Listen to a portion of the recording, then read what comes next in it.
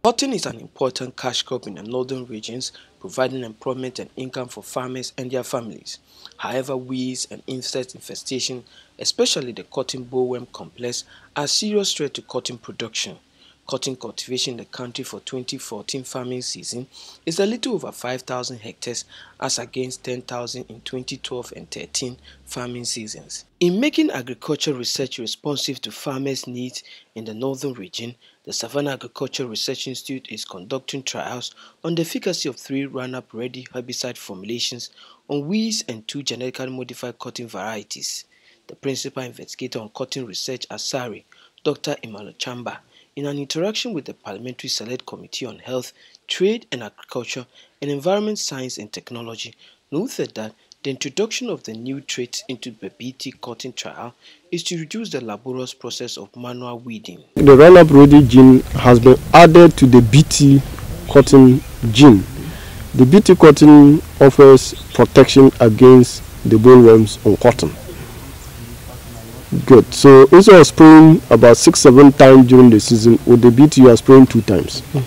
Now we have added another gene to the same seed, where the plant will confer tolerance to the herbicide that will be sprayed. So in one seed we have got 2 traits: a trait against bollworms and a trait that expresses tolerance to the herbicide. You are not going to bend down and then weed. You are only going to spray your field, and you are doing that 2 times, and you are going to control all the weeds. So you are not going to do manual weeding. You are going to save time. In an interaction with the media on the Plant Breeders Bill currently in Parliament, the Deputy Minister for Food and Agriculture, Dr. Ahmed Al-Hassan, called on interest groups in the country that have issues with the bill to suggest amendments for consideration. Let me say that in Parliament's procedure, this bill has already gone through that process.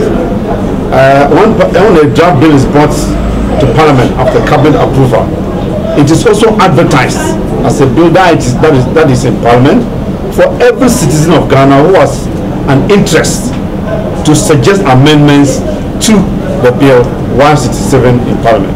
It is not too late for any interest group that believes that certain sections of that bill are inimical to the economic development of this country to do same as the second constitution stage is underway. The director of SARI, Dr. Stephen Nutugan, called for sustained regular press briefings on research activities on genetically modified organisms to instill trust in the public.